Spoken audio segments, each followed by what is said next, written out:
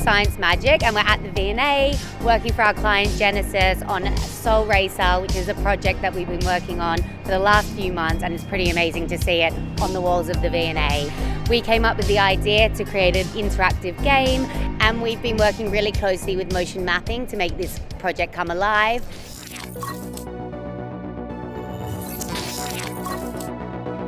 Ready.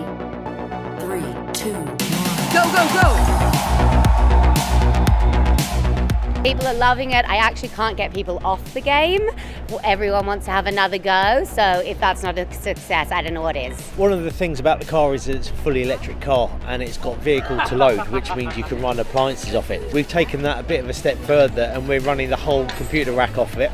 We love a challenge, and this was definitely one of them.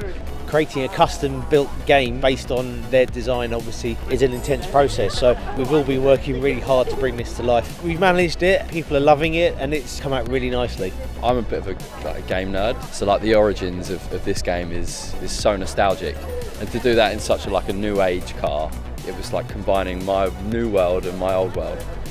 Yeah, it was brilliant. At the moment I'm #1 on the leaderboard, 609,000, so yeah, good. One of the most fun events I've been to, and I go to quite a lot in my industry. So yeah, big kudos to Motion Mapping, Genesis and ScienceMagic.Inc for doing this event.